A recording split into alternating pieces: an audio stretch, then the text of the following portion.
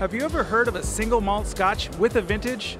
Well, now you have, because here at Whiskey Fest 2008 in San Francisco, we'll be examining a Scotch that is so distinctive that, similar to wine, each release is labeled with the year of its vintage.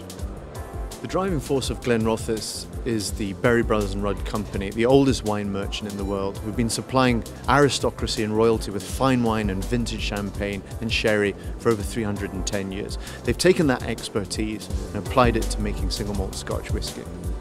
What makes Glenrothes different is it's the only single malt Scotch that doesn't have an age statement on the label. Most single malt Scotches have a 10 years old or a 15 years old or an 18 years old.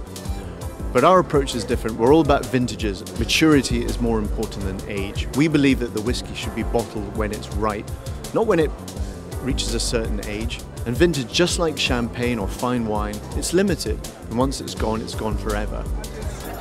Well, my favorite Scotch is Glenrothes. I enjoy the vintage. I enjoy how it's not released until it's ready, as opposed to just the concept of, putting out a particular year. I like the fact that they're choosy about when they release things. It means that it's the best possible Scotch available. It kind of isolates the exact year that the whiskey was produced, and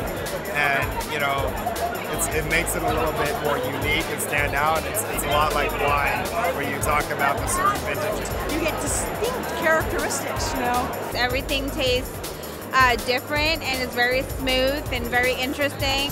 The Select Reserve is the multi-vintage. It's our house style.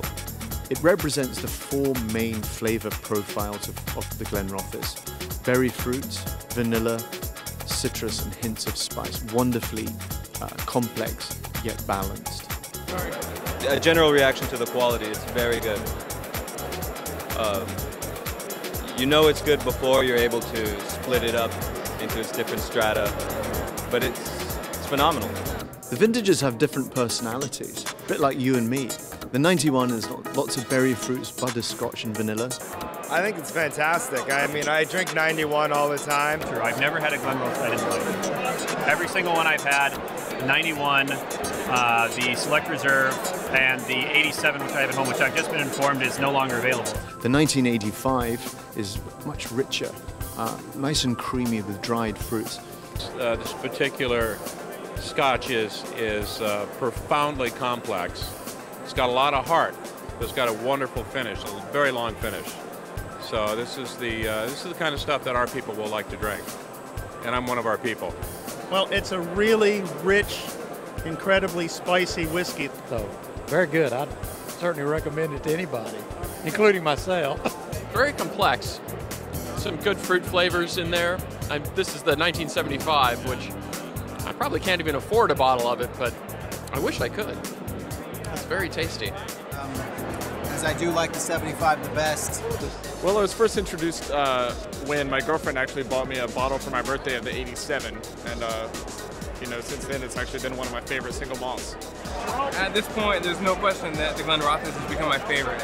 I found that Glenrothes was a nice bridge from my taste in bourbon to my taste in Scotch now.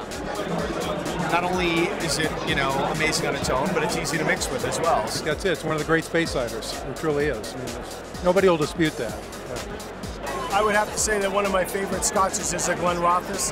It's very smooth, it's very palatable, and it's very approachable. A little bit about, I love the finish. It's just very polished, and it's just easy.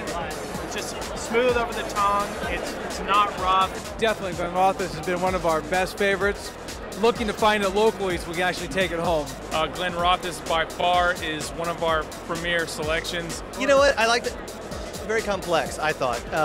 It's not just one note. It really hangs on the mouth a little bit. It stays on there. It's a really nice Scotch that you can savor, and really enjoy. Long day of work, you come home. It's a nice thing to sort of relax to. So. I hope you've enjoyed your time with us at Whiskey Fest 2008 as we've examined one of the most distinctive Scotch whiskies, the Glenrothes. For more information on the Glenrothes, please visit theglenrothes.com.